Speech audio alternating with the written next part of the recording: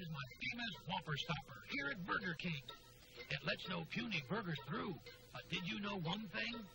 Should you ever wonder if a Whopper is a Whopper, your own two eyes will work for you, just like my Whopper stopper. No ordinary burger is big enough to be the one and only Whopper, as you can plainly see.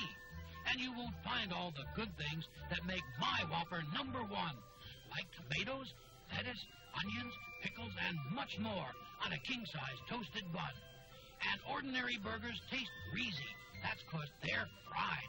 My broiled Whoppers taste much better, and they feel real good inside. So boys and girls, don't settle for less than a Burger King Whopper.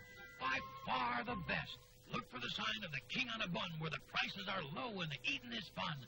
Burger King #1, home of the Whopper, a real nice place to eat.